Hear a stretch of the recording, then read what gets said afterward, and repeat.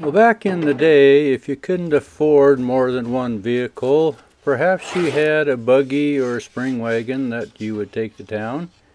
And in the wintertime, it'd be nice if you had a little cutter or a sleigh. Well, these were one style of removable runners that were designed to go on in place of the buggy wheel.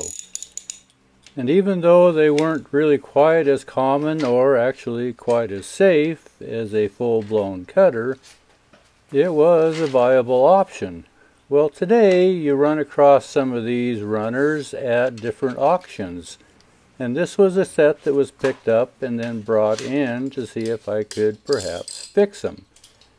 The back two runners were old original set, and the request was that I just leave them alone in the condition that they are. So this is kind of how they fit onto a buggy, and these ones were for the back wheels. So what I need to do is make a pair for the front wheels. Well, the irons that were purchased at this auction weren't exactly part of the same set, but I think with a little bit of help we can make them fit. Well, you've watched me bend wood quite a bit, so I won't bore you with the details of how I bent the wood for these runners. But I've bent a number of these before, so I had some forms that were pretty close and certainly workable.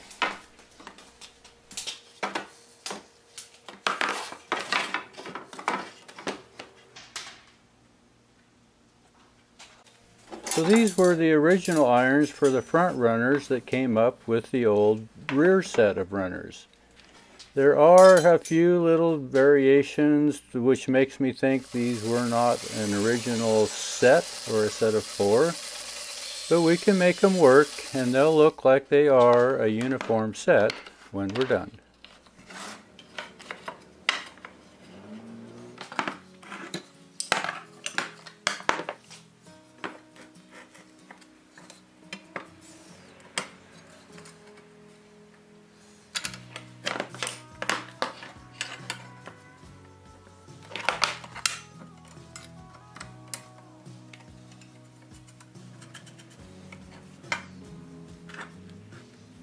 Well, even in the initial examination of these irons, I began to notice something wasn't even matched between these two. You see the differences in the holes of where the upright brackets were attached. So what I'm going to do is actually take the old original rear runners and see which one of these two is the closest, and then we'll make the odd one fit.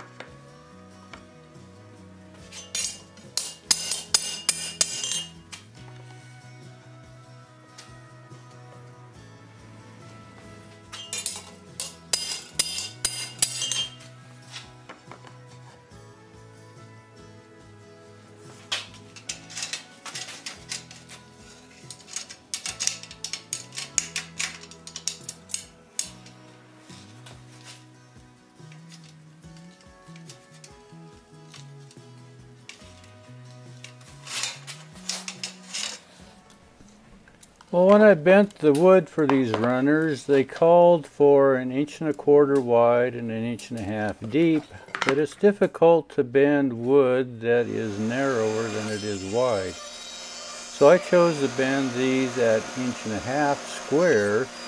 Then I'm going to plane them down to the 1.25 inches that'll match the irons for both the runners and the uprights.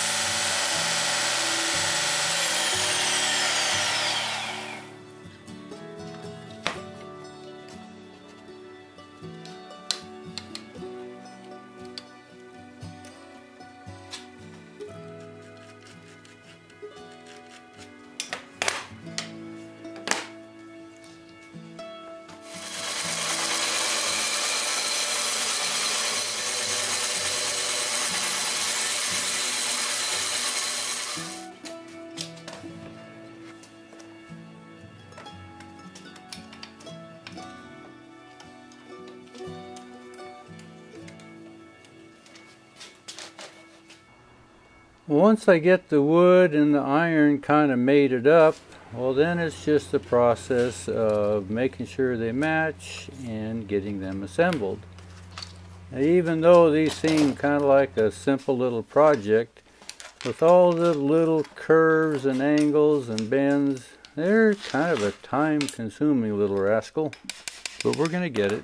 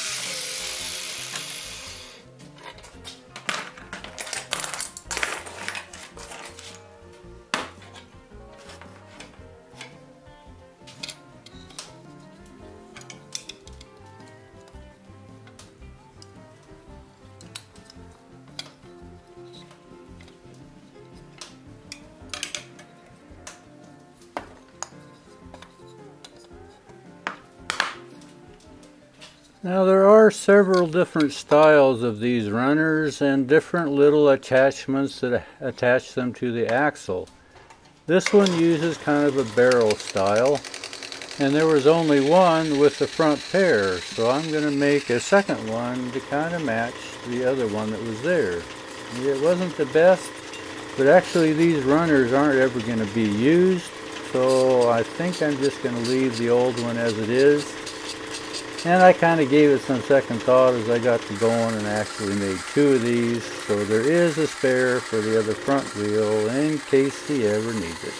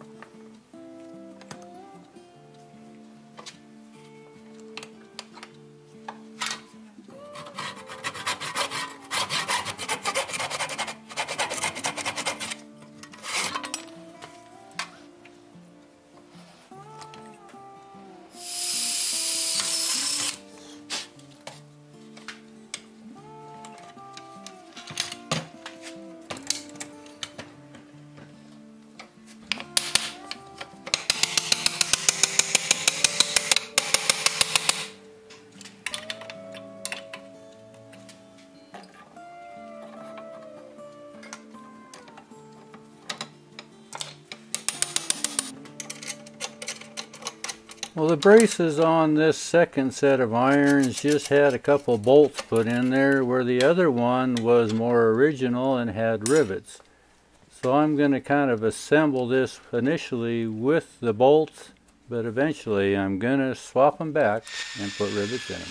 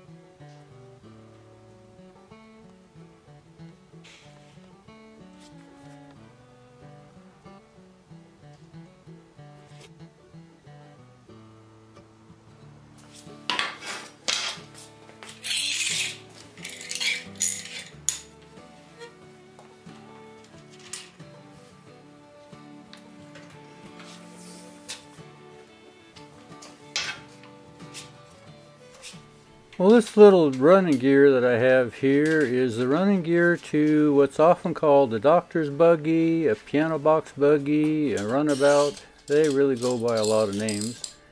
But this little buggy would be something that would be appropriate for these removable runners.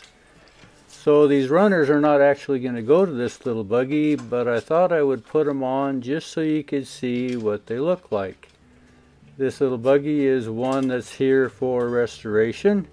So it's just kind of an example of how you can convert a doctor's buggy or a little buggy like this into a sleigh for the winter. Once again, thanks for watching.